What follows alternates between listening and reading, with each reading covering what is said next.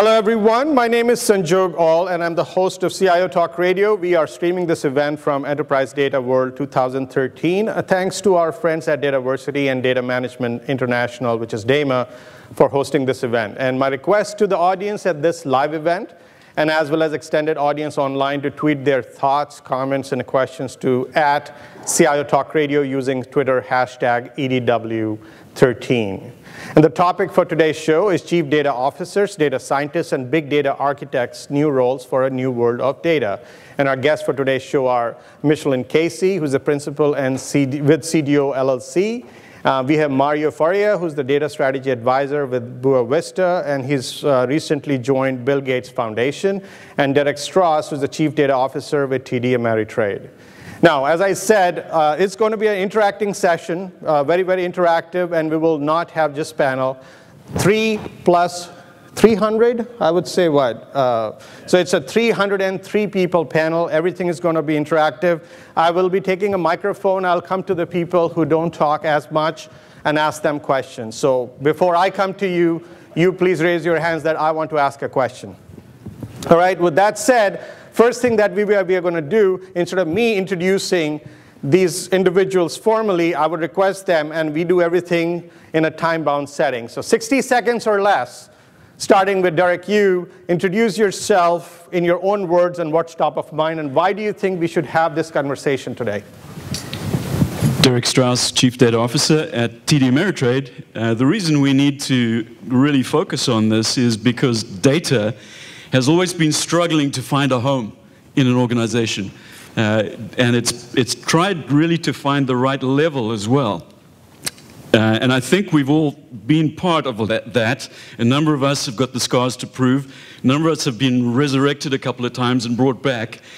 So I think this is a great time, an exciting time for us where, generally speaking, people are starting to see that this needs a level of attention in the enterprise which is much more senior than it's been given in the past.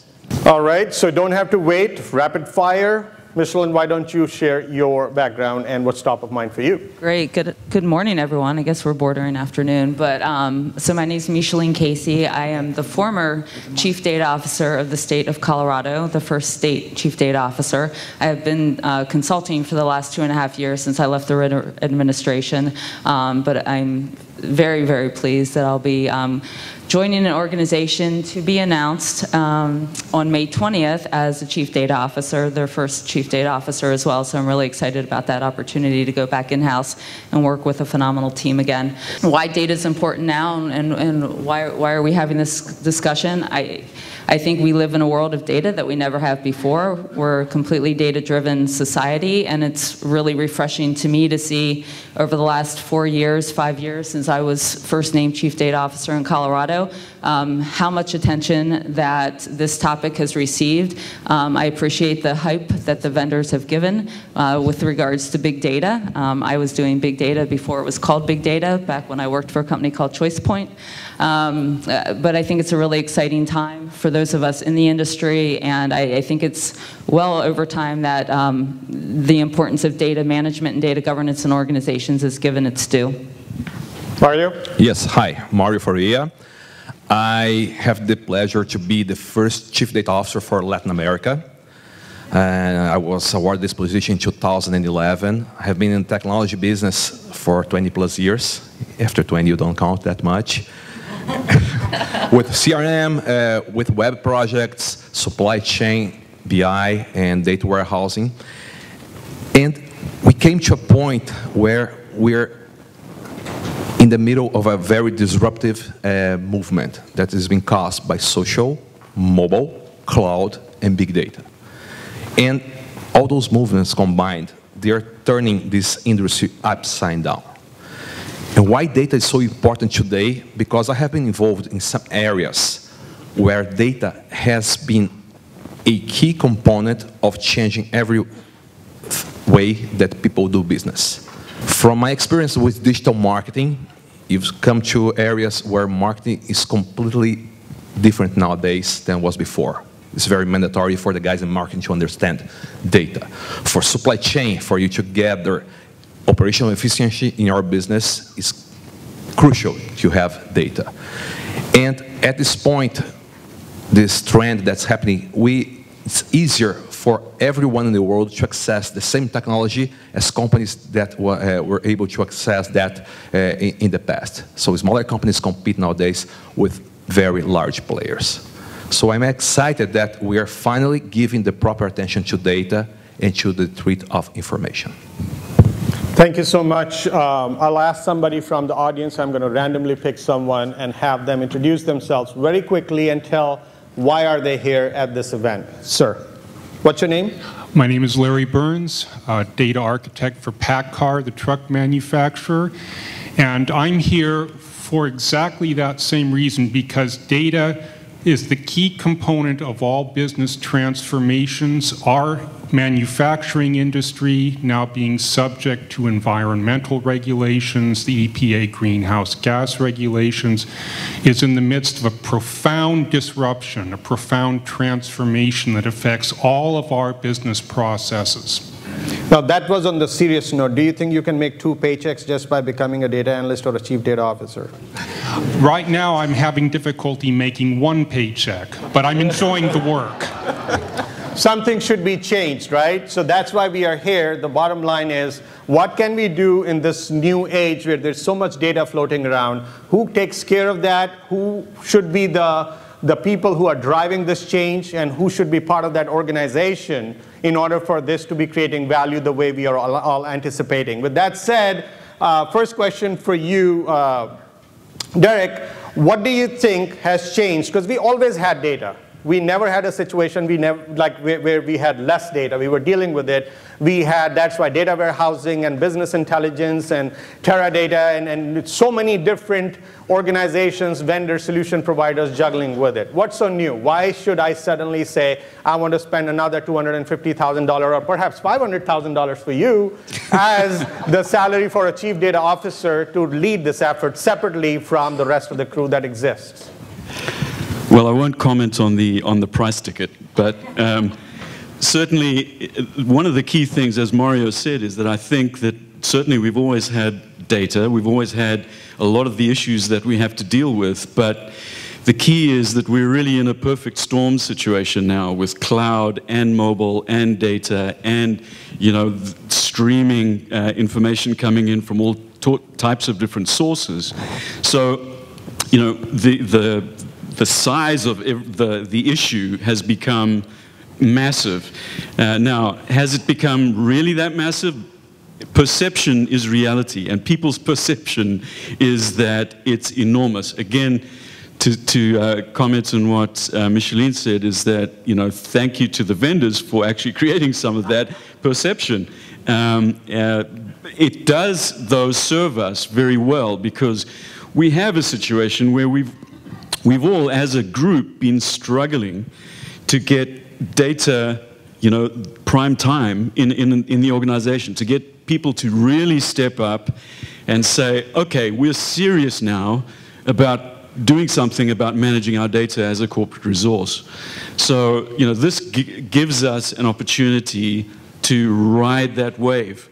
And there have been various waves over the years that we've all ridden. But I think this is the first one that's really significant and has been able to push it right up into the CEO's office. What's your name, sir? Hi, my name is Robert Choi. So do you think what Derek just makes, whatever he said, did it make sense to you? Yeah, it did. We have a kind of different industry where data has always been a resource for us. That's primarily because we pay for it. So we've always seen it as something that's quite expensive and something that we have to manage, especially when it comes to costs and things like that. So do you think perception, if that becomes reality, is that a good idea to spend based on just perceptions, or is there some reality that you see from your vantage point? Sorry, could you repeat that? Complex question, right? Yeah, it is a complex So basically, it is. Yeah. He made a comment that perception is reality, and because there's perceivably so much data that we got to, as someone separately, as mini organization has to be created in the main mothership organization to just handle data. Do you think data has really grown that much? And if at all it has, do we really need to handle all the data that's getting generated? Well, we've always generated a lot of data. It's just never been as accessible as it been before. It's always been kind of hidden from us. All right. Mr. Lin, if you were to look at accessibility of data, and he said that's the difference, is that the only difference which suddenly makes it painful? And that's why we got to take care of that pain, and that's why we have to build a chief data officer and the data-driven organization? There's a lot to be said, I think, for accessibility. Certainly, the disruption, I heard the term disruption earlier from Larry, and I think that disruption is hitting every industry sector today. Healthcare, financial services, supply chain, retail. Technology is definitely disrupting. We're living in a hyper-connected world. Everyone's connected. Ecosystems are colliding all over the place. And there is more of an awareness and more of a need to be able to collect data, whether it's sensor data, whether it's mobile device data, but not just the pure collection of the data, right? That doesn't get us where we need to be. It's the management, the interpretation, turning data into intelligence, into information, and into knowledge that can be leveraged by an organization are all critical components of that. And I think because the world is so different now in the 21st century, that there's much more of an awareness from boards of directors, from chief executive officers, from governors, state legislators, federal government agencies, that data is really something to be leveraged and optimized in really fundamentally different ways than we've had the ability to do so before, again, because of much smarter technology than we've ever had accessible to us. All right, we have a question.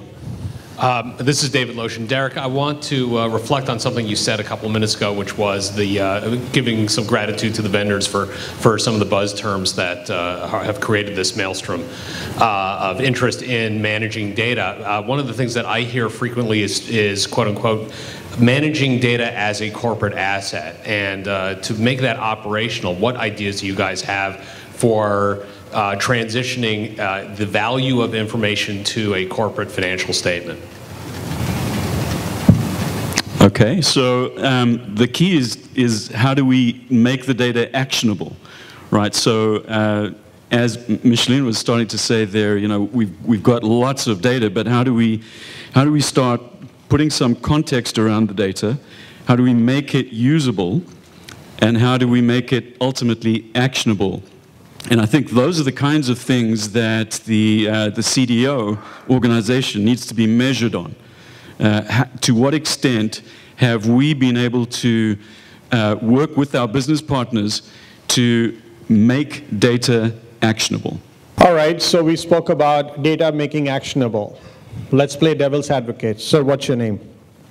Hi, my name is Peter Benson. I'm the Executive Director of ECMA, Electronic Commerce Code Management Association. I'm really interested in the comments, but I think we're dancing around an elephant in the room, right? And the elephant is regulation. If there's one group in this world that's figured out how to use data, it's governments. And I'm seeing it on an international basis. So organizations are playing catch up. It's really the governments that are driving the rules and regulations that you now need to prove that you're compliant, and you prove it through your data. So in reality, as much as companies see a value in data, which there clearly is value in data, and we see many companies that are able to leverage that, there's governments and government agencies who have actually figured out that they can use this very cost-effective measure to collect data, to analyze it, and to demonstrate who is and who is not compliant. So it's really, you know, the driver that we see are government agencies, not just here in the US. We're seeing it on an international basis all over the world. It's a very low-cost way of validating compliance. It's not about you sign off that you are compliant, give me the data. Excellent comment. Now, Mario, I'd like to get your input on this. Yeah, in my previous job, I did a lot of work with the people from the compliance department and also from our legal department. Because when we were accessing, the first time that I got to the job, okay, let's access what I have. Let's see what assets I have in terms of data and people and everything. So I got to engage a lot with discussions with the people from the compliance department and also legal department to see which are the legal boundaries that we could get from social media, for example, to put in our systems. If I go to Facebook on their public pages for everyone that's there. I'm not hacking Facebook. Can I take pictures? Can I map all the relationships? Can I store those in our databases? And can those information be a data point that will enhance or decrease a credit score for someone? Is it possible to do that? Can I go to some social network and identify a sexual preference for someone? Is it legal to do that or not? And can I store that information in our database? See, when you start talking about big data and everything else, it opens a window of opportunity. However, it opens a window of problems that you have to take care. And my recommendation to the people here who's dealing with big data, try to understand that the information that you're playing around, you're safe in doing that. That you're able to store that and not cause a lot of problems. Because if you do, I mean, you might be in deep, deep trouble. Michelin? So I actually disagree with your statement. I like the debate.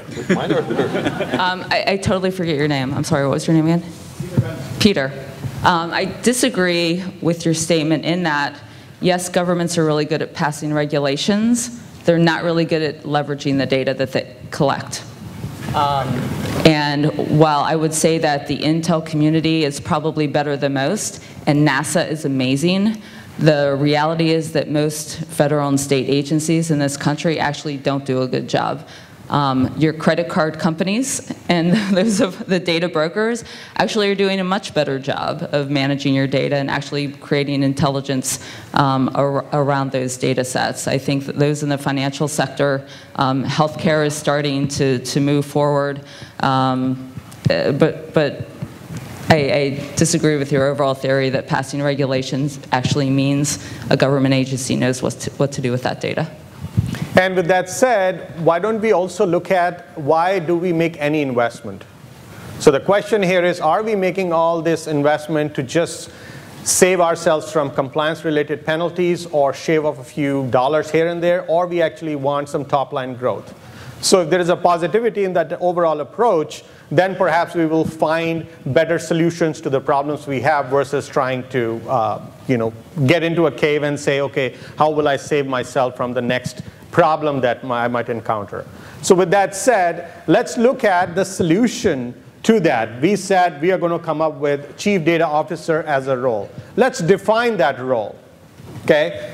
Michelin, I'll come back to you again. And if you were to define your own elevator pitch, because you mentioned that you sold yourself a CDO job, which you're going to start in 2 weeks. That means you did something right by telling that there is a value proposition for this role. What did you tell the CEO? Because they really do not know, and maybe they don't care. They just want the end benefit out of it. Well, first, don't cut my vacation short, because it's actually 3 weeks. Okay. And actually, I was quite fortunate in that the organization that I'm going to work for was foresighted enough, or had the foresight to understand how important data is to their organization and put it in their strategic plan.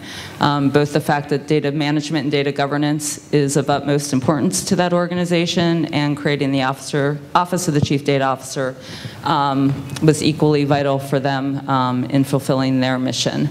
I really had to sell myself into getting that role versus selling them on the role. But what I would say that the most important responsibilities of a Chief Data Officer are developing an enterprise data strategy that aligns the management of data with the business strategy, overseeing enterprise data management functions and activities such as enterprise data governance, enterprise information architecture, et cetera. And then finally, really acting as the enterprise champion for data across the organization, being the one that tells the story over and over and over again about why strong data management and data governance helps the organization meet its goals and objectives, getting people to buy into the idea, because just because someone's put it in a strategic plan doesn't mean the culture is going to change overnight to support the work that needs to be done. So the CDO really is that enterprise data champion, is the diplomat that works across the organization, is the one that breaks down the silos that have always existed, is the change agent that starts to get people to think about managing data, doing their business processes much differently than they ever have before. What's your name, sir? Brian Burshausen. Okay, based on what Michelin said, if you were to report to her as a CDO, what would be your expectation from that leader? Well, I would look for the data leadership. It's something that you know, I don't see in a lot of organizations, is the foresight that she described of recognizing the data assets. So I would look for that leadership and you know, and develop around that. So do you think that leadership is not existing today with whosoever is championing the data or is a custodian there? It's definitely out there in pockets. It's I'm not seeing it on a universal basis by any means. All right, does that tell us, and this is a finding, and I've got just another gentleman asking a question just about, but let me finish this thought here. We are looking at a couple of comments being made where we are talking about the problem existed earlier, it even exists today. What it was not done, what we did not do well was address it holistically. We just address them in pockets. Is that what we are saying? Well, it's part of the evolution of humankind. This is Mario, by the way. Yeah, Mario. When you were young, probably you went to the doctor, and there was a general doctor that took care of everything, for your nail on your foot, for a headache that you had. And nowadays, if you had a problem with your foot, you go to someone, a doctor specialized in foot. You have a problem with your head, go to someone specializing in head diseases. So what's happening nowadays, we're seeing a lot of professions that are deeper into knowledge, very specific. And about the CDO position, yeah, it's quite new. The first data officer started his position 3 years ago. And for those of you who are Gartner customers, I definitely recommend to download a paper called CEO Advisory. CDOs are a foresight, not a fad. It's a great paper that Gartner had created, targeted to the presidents of organizations, telling them why they need a CDO, where should the CDO report to, and the business case that you have to create for this position.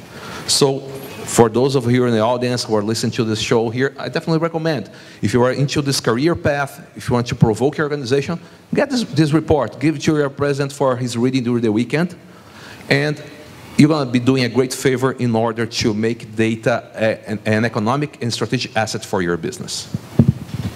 All right, we have a question here. What's your name, sir? Hi, Jeremy Posner from... Which company? Morgan Stanley in London. And most large corporations, not technology firms, have CIOs, Chief Information Officers, which are more like CTOs. And how do you see a CDO fitting in with that kind of corporate structure? And what sort of skills do you think are the difference between one and the other? For me? For me? Or do you want to start there? Okay, Derek, take it. Yeah, so let me take a stab at that. I think that you're right in terms of the CTO role. It has tended to go more towards the infrastructure side of things and perhaps some of the innovation, technology innovation things.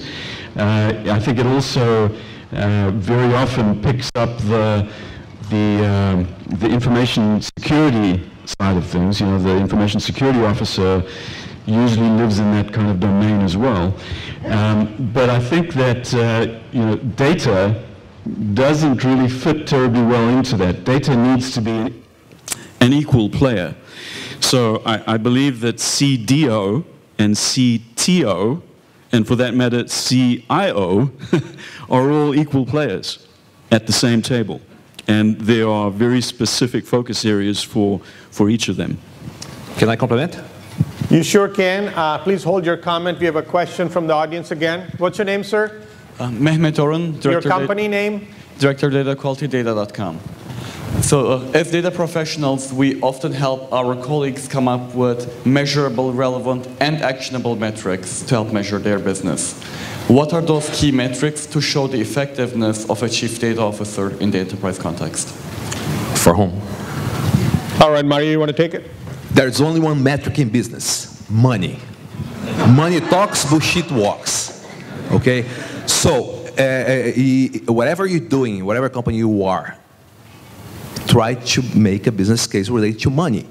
In our case there, we had a lot of complaints about the customers. Customers were really complaining about quality of our data.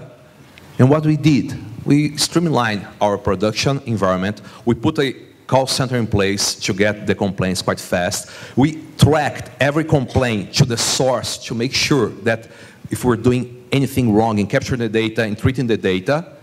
And at the end of the day, we showed some of the customers that their complaints didn't proceed. We were showing everything that was right. So at the end of the day, we're showing how many of the transactions that we're doing are causing problems, and because of problems, we're having customer churn or losing customers to the competition, things like that. So business case, the final metric should be money that you're saving or that you're bringing new revenue. All right, coming back to the topic that we have, which is to define and justify the role of chief data officer and data scientists, etc. Coming back to the integration point, so Derek just mentioned chief data officer and chief information officer and chief technology officer, they're all peers. Are these the only integrations that are to be expected in an organization? With technology, it seems like CIO and CTO are technology functions, but then people who actually feel the data is really important to them is the business side. Who all would you rather have the CDO role integrate with in order for it to really create true value? Michelin. Do you mean report to or integrate with? Actually integrate with. Okay. So depending on how the organization is actually set up and managed, the enterprise risk officer, the enterprise privacy officer, the enterprise information security officer, the chief operating officer.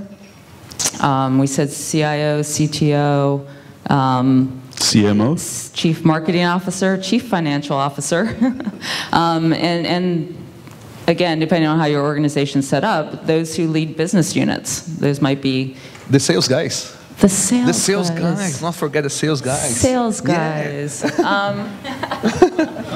And actually, to some extent, if you're in digital marketing, your user experience guys.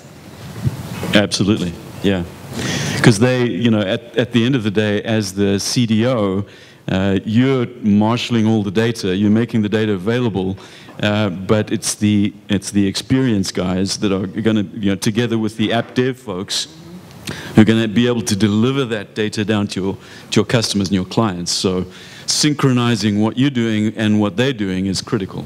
It's a very holistic role that's spanning the entire organization and really understanding the data needs from across the organization, and not just from a technical data management perspective, but really from a business perspective. And that's why I think the risk, the privacy, talk about highly regulated industries, information security, marketing, those are all key components of what needs to go on from a chief data officer perspective. That said, we know the leader is only as good as the crew. So if we had to have a number of different crew members which belong to this organization, I think one of the most important one would be the data scientist. By show of hands in this audience, and of course anybody who is listening to it live streaming, raise their virtual hands to tell how many people wanted to get into this data scientist role, and they are clear about how they will go about doing it. All right, I see 2 people. The reason only 2 people raised hands, let me now break the question yet again. How many people want to be data scientists? All right, so how many people want to be chief data officers? Okay, this response reminds me about a kid coming out of the school. They say, what do you want to be? I want to be director of IT. right? You got to learn to crawl before you start running, and that's the basic agenda here. But coming back to the important portion of the conversation is about data scientists. What is it that you need to do to churn out this new breed of talent who will be required to make this chief data officer, who's going to make $500,000 a year, successful? Okay, Mario, why don't you take that? Yeah, it was really funny. It reminds me of a story. A friend of mine, Valerie, when I got the position of chief data officer, I was all over the news in Brazil and magazines and everything, and she dropped me a mail and said, Mario, I can't believe that. I have been working with data warehousing and databases for 20 years, and you're chief data officer. I can't understand that. And I thought for a moment, and then I replied to Valerie. I said, Valerie, every general is a soldier, but not every soldier is a general. It's a different set of skills. For being a CDO, you gotta be good at talking to people. You gotta be good understanding process, to budgeting, politics, because you're gonna be dealing with a lot of silos inside your organization. And also you have to understand technology as well. It's a different role. And this data scientist, as I see, is a more technical role. Is someone who understands about data modeling, who understands about statistics, who understands about how to do queries, might have a good understanding about programming. All the guys will be going there on Hadoop and MapReduce, trying to do those wonderful queries and present the results. And the CDO is a person, a leader, who will be managing the data scientists, but will be managing the data architects, will be managing the people responsible for data quality, responsible for creating the MDM, the metadata structure inside the organization. You cannot do your job as a data scientist if you don't have all those things before. Good architecture, metadata, and everything else. Okay, so different roles, different set of skills, and complementary. Ma'am, what's your name? Cheryl Buck. All right, what's your background? I'm a program manager in a BI team. Do you think you can envision yourself being part of a CDO organization?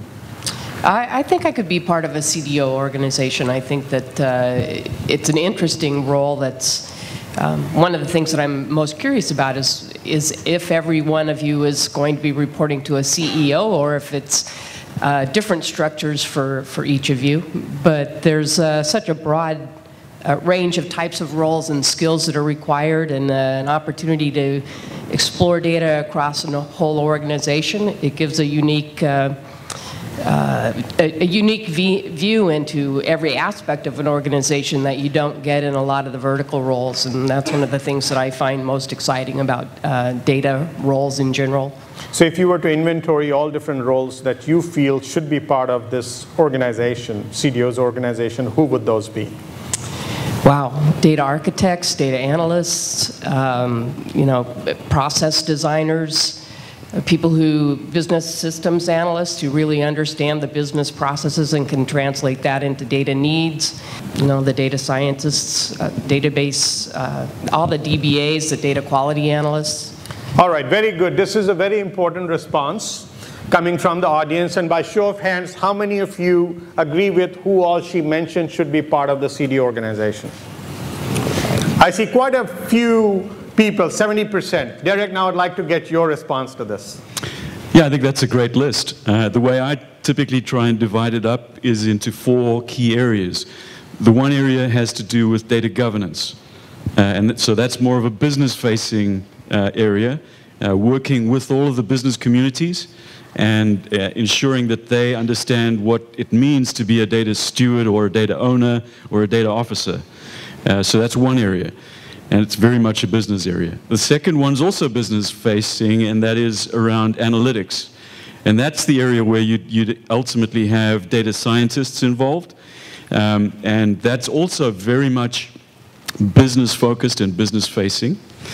The third area is data architecture and data management, the typical kind of thing that you would see that we're all used to, and that I dare say most of you have some kind of background in.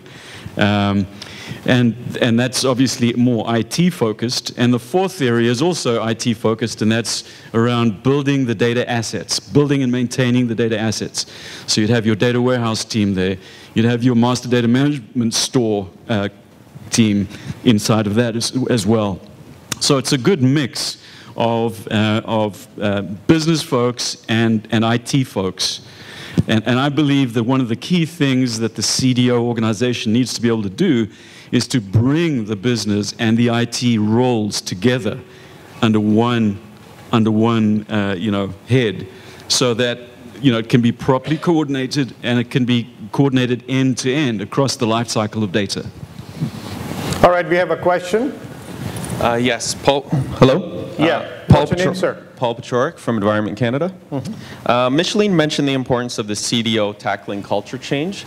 I feel the management of change factor is the most challenging and biggest risk to an EDM program. Currently, people with a holistic enterprise data management vision are often a minority within many organizations. And just the question is, what role does the CDO play in managing the change in culture and processes, breaking down the silos on both the IT side and the business side? And what are some tangible approaches for tackling this? Micheline, good question. It's a great question. Thank you so much for asking it. I do believe culture change management is one of the toughest things that those of us in this profession face and deal with. And many organizations don't put any funding towards change management. But when you introduce things like data governance into an organization, you are fundamentally changing the way business starts to act with data across the entire organization. What was the question?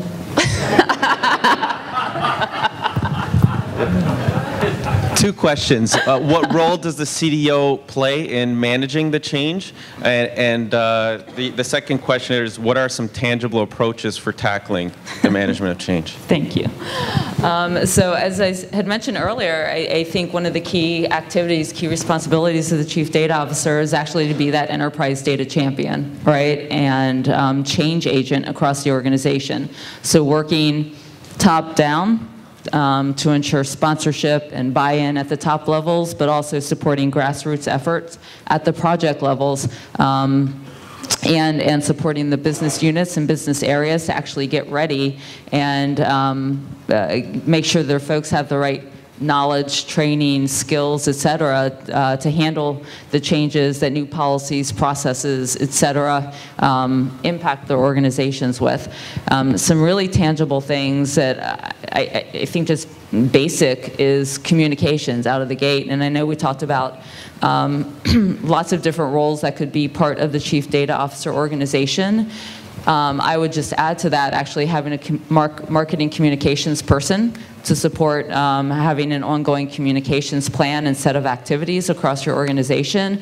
And also think about getting a change management expert in to support change management activities, not just at the project level, but at the business unit level and at the strategic level. Communications key, communications critical. That could be just through newsletters, that could be through wikis, that could be through intranets. There are a lot of different ways your organizations already communicate today. Take advantage of those, but also think about communicating externally with your business partners, your suppliers, your vendors, your regulators, about what you're doing to improve your data management and how that could impact them, or vice versa, how you could be impacted by their lack of or their strong data management practices as data flows in and out. All right, there's another question from the audience. So we're here in the back. All right. Here. So one of the risks I see of all the chief this, chief that, chief data officer included, is there's too much specialization and focus on perfection when what, as Mario said, we really are about is to make money, which means people are very aware of business sensitivities and what the job requires, what is good enough to get the job done quickly, fast, to make money. The risk of centralizing a lot of these roles in one organization makes perfection, and we see that in all walks of life. You know, when a general physician could be, say, you have a cold, go home, drink some water, get some sleep. Instead, you walk to 5 another specialist says, get these 5 whatever tests, and you sprain your ankle walking into one of those things. So you can have unintended consequences of having so much specialization. I'd like to get the comments on what you think about that. Yeah, Derek, why don't you take it and follow that by Mario, please. Okay, so I think the important point is that the CDO needs to bring those specialists together. That was the point I was trying to make, is to make it, it's not getting rid of the specialists, it's bringing them together so that they actually collaborate. It's kind of like, the difference between you having to go to, a bunch of different specialists yourself, or you going to a clinic like, can I advertise here, the Mayo Clinic or something like that, a centralized place where everyone is actually, multidisciplinary teams are working on your specific problem. I think that's the key that I was trying to make as far as that is concerned. But, in terms of, how to really address the problem, I believe it has to be done within the context of business processes. So, we're data people here, but one of the biggest mistakes we can make is just to do data stuff. If we always contextualize everything we're doing within the context of a business process, and specifically get an understanding from the rest of the business community as to what of these business processes do we need to actually fix or improve, and how do we do that using data and analytics, I think we're then on a really strong footing using that multidisciplinary team approach. Mario? Yeah, I'll take my example. I cannot program for life. If I would do that data modeling, my models would be terrible. If I try to use some software to document the metadata, man, I will not be able to go to step 1 of doing that. However, I do understand on technology and business process, and understand on how to bring the best of the breed of available people who can help me to achieve those goals. And the responsibility of the general that I told you before is to engage with all those people to align the data strategy with the business strategy of the company, and work together with the business units, sales, marketing, finance, the CEO, so you can take the best value of the data for the information that you have inside, and those information, those data, will drive the actions that you're going to take. Okay? That's the main role of the Chief Data Officer. And the Chief Data Officer, to be successful, that person needs to bring results almost every day. One thing that I recommend for those of you who want to go to this career, try to understand about the lean methodology. Learn about that. Learn how to make quick wins fast, and by that you can bootstrap your next results. All right, we have another question from the audience. Your name, ma'am? Leila Moreto, and I work for the Mito Corporation. Everything the panel mentioned and some of what the audience mentioned, from my experience, falls under the CIO shop, the enterprise data architecture, the enterprise data model, working with the business to understand what the requirement is. And I do differentiate CIO from CTO, because the CTO is focused on the infrastructure from a technological point of view. So if I was a CEO, you have not sold me why CDO is different and it doesn't fall into the CIO. All right. Derek? Okay, good point. And I think the role of the CIO is something that the industry as a whole is in a constant state of flux on. I dare say most organizations, if you go and say, meet with the CIO and you say, well, so what's your role? And you take a note of that, and then you go to the next organization and ask the same question, you're probably not going to get a terribly good match. And I think that certain things have certainly found their home in CIO, which is things like the PMO work.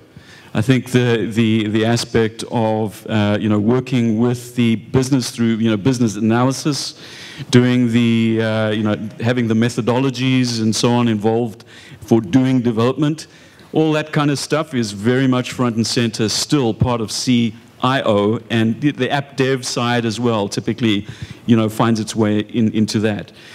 The area that is not taken care of and has not been terribly well taken care of by the CIO is the area of data, because it takes a specific type of mindset. I think most people are familiar with John Zachman, and John was here earlier on in the week. And one of the things John always says is, hey, you get data people and you get non-data people. and neither of them are lesser human beings. They just have different perspectives, right? So I think that typically the people that are attracted into leadership roles in the CIO culture are not data people.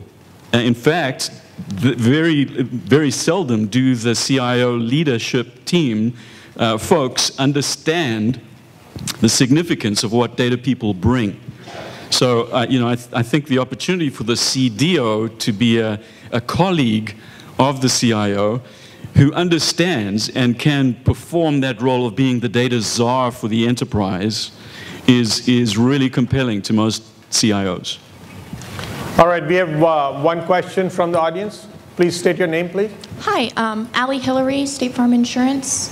So I've heard a lot this week of the buzz around the term data scientist. And I know you guys briefly touched on some of the background that would be useful for an up-and-coming data scientist, but I still haven't really heard a good definition of their role. And so I was hoping you could speak to that.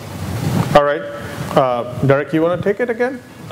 Yeah, I could jump in with a couple of comments, yes, and then everyone else. Comments from the rest of the crew. So the role, just like the CDO role, is brand new. So it's still being defined. It's in the process of being defined. I know a lot of organizations like MIT, for example, are focusing on it in a big way to try and really crystallize what it means.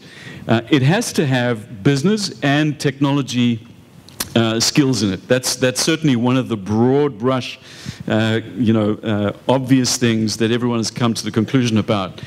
It would be great if the person can not only roll up their sleeves and really hack into data and be able to employ all sorts of really good, and I use the term geek-like, but with respect, techniques, to get the most out of data and to get access to data a lot quicker than anyone else can.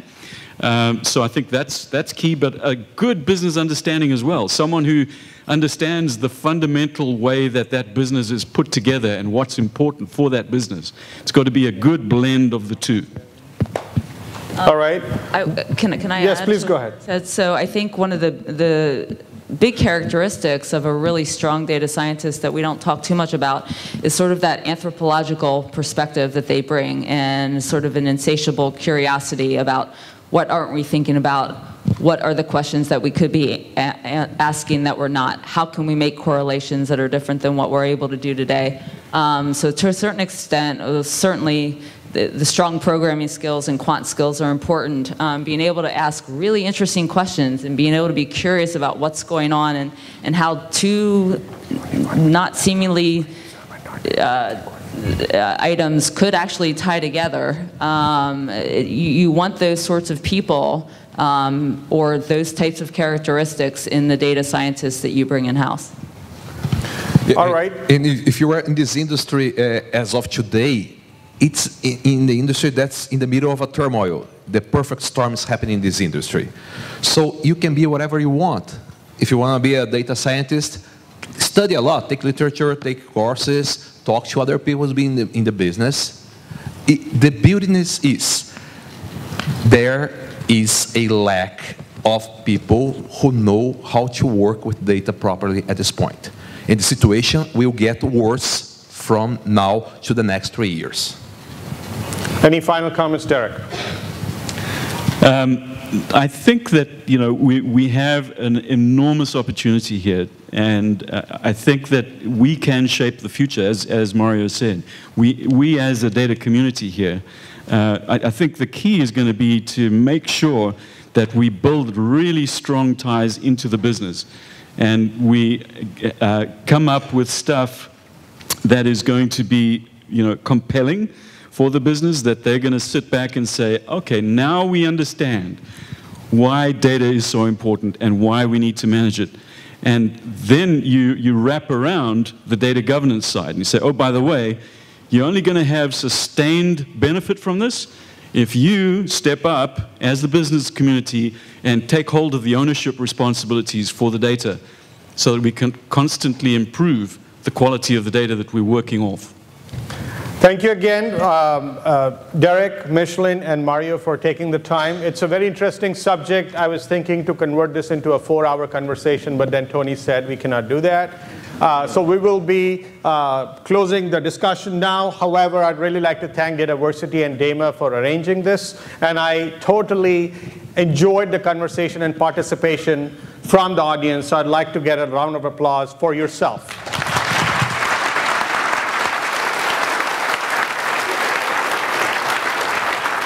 Thank you again for listening to CIO Talk Radio, our audience who are listening from around the world, plus, of course, the people here. I thank you again. This is Sanjog Aul, your talk show host, signing off.